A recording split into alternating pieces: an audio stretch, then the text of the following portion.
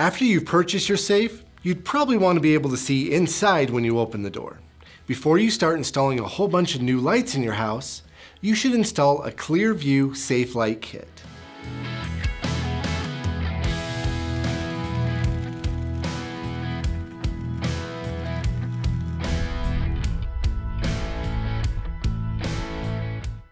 Using wand lights and a motion sensor, this kit is perfect for your safe interior.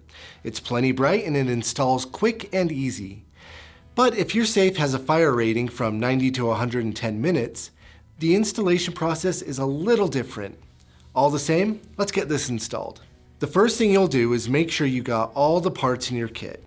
It comes with an AC adapter, motion sensor, 4 light wands for the opening side of the safe, 2 light wands for the hinge side, and a 3-inch female-to-female adapter. There will also be a few extension cables, screws, and wire clips should you choose to use those. Next, you'll want to plan where you put everything. Start with the motion sensor. Ideally, this is placed 3 inches up from the bottom of the safe and 3 inches from the front on the hinge side. Placing it here will avoid any contact with the door and prevent it from being crushed. Fit the open side wands on the left front of the safe in between the metal door jamb and the interior panel. Make sure they don't interfere with the locking bars and door adjusters. Also, make sure they are positioned with the silver male connector on top. If you find it difficult to position all 4 wands, don't worry. 3 wands will be sufficient.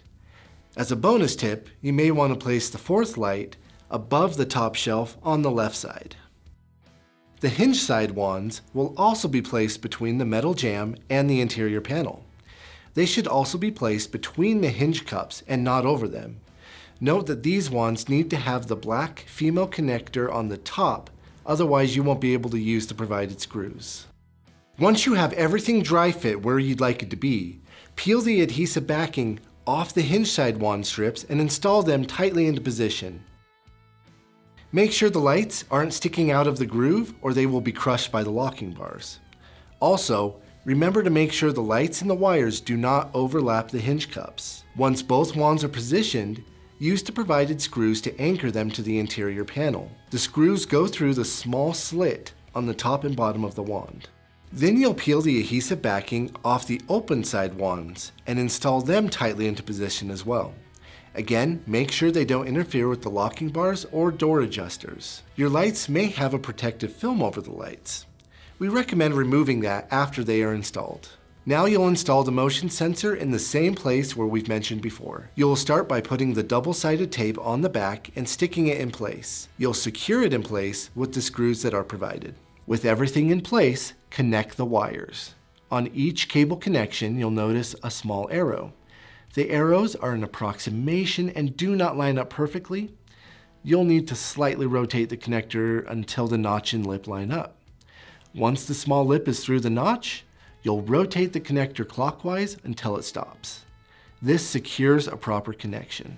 Since the hinge lights are oriented differently to accommodate for the screws, a 3-inch female-to-female adapter cable is provided. You'll use this to connect the motion sensor to the lights.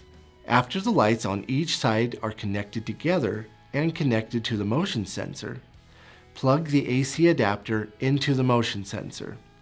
Lastly, plug the AC adapter into the outlet inside your safe and let the lights shine. Now tuck all the excess wires into the corners of the walls and floor of your safe and you're done. Thank you for watching. Don't forget to like, share, and subscribe for more videos like this. Keep safe out there and we'll catch you later.